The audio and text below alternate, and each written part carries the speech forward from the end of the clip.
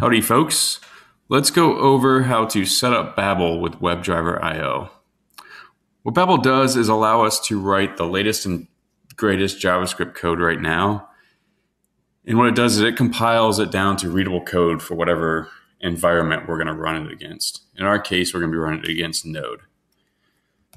If we go over to the WebdriverIO docs, it has pretty good details of how to actually set this up. So we're going to go right off of this. So let's just copy and paste this. We mainly need to set up the Babel CLI and Babel preset.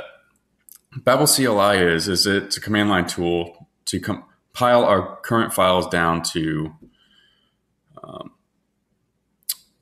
the old JavaScript base, basically. Babel preset tells us what do we want to compile our code down to. In our case, we want to do it to the current node. If you're using during front-end development, you are going to want to compile it down to like browser versions. So if you want to target like IE 10, it would compile your code down to IE 10. So we have that installed now. So let's actually set up our environment for what we're going to compile it down to.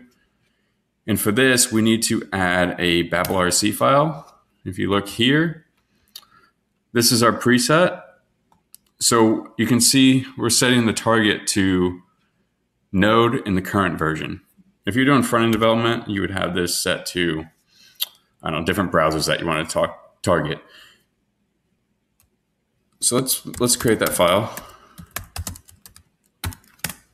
All right.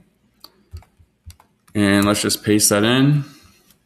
And you can actually, if you wanted to like compile everything, you could remove the actual targets there, and that'll just compile everything down to the latest and greatest JavaScript. But we don't need to do that because you don't want to do that a lot of times because that'll just take time. So let's do that, save it, and we're good. So now all we really have to do is require Babel register inside our config file. So let's do that inside the before hook. So where's the before hook? All right, here it is. So now we can require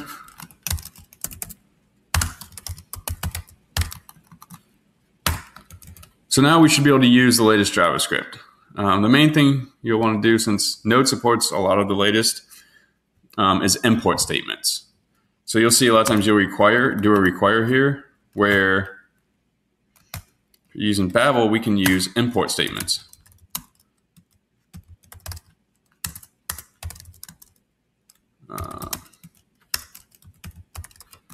So we can do that. So now this should work, and I'll show it failing too. But now let's run our code.